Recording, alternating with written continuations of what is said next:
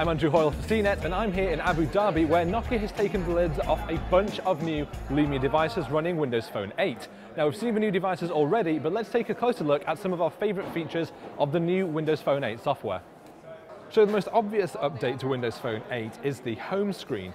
As you can see, we've now got 3 tiles in rows, allowing for much more information to be on screen at once. Now that works really well on this 6-inch Lumia 1520. Its bigger screen just allows for so much more information to be displayed, but it probably isn't going to work quite so well on smaller Lumias. Press and hold the back button and you'll bring up the multitasking interface. It looks much the same as it did before, but crucially you can now kill apps and carry on.